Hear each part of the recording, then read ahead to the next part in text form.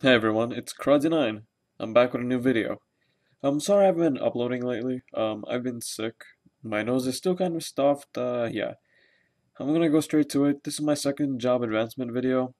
Uh, for a few of you who don't relatively know what MapleStory is, second job is basically at level 30. You get to advance in the job you picked. Like, say you're a Cannoneer, you're gonna have a Cannoneer with new skills.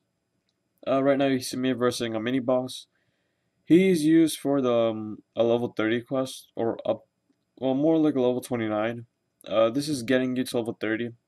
As you can see, Cannoneers have an awkward range. Like their hitbox is weird, like to hit other opponents, because for some reason, as you saw a little bit before, when I was attacking, nothing worked. Like it kept missing and missing.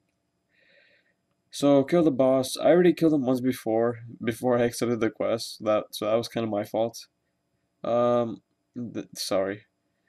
Now you just, well, finish the quest. Not that really hard. Uh, I'm gonna keep saying this until people get the message because people still personal message me. Well, what do you suggest I do? Get nearest town scrolls. Screw everything else. Get nearest town.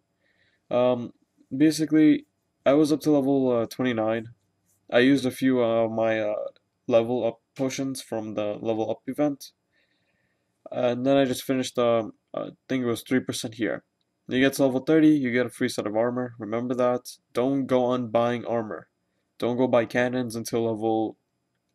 I think you get a cannon until level 80 or 120. No, wait. Level 70 is the last that you get.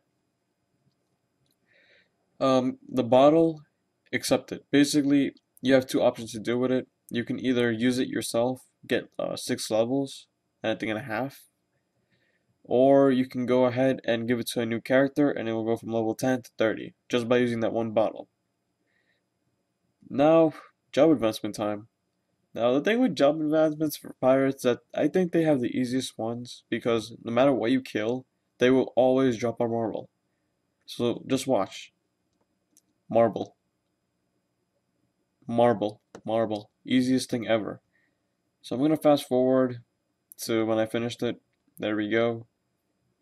You get new job. In a second, you'll see the skills, except the quest. Cinemush King. But yeah, it's an easy way to get a few levels.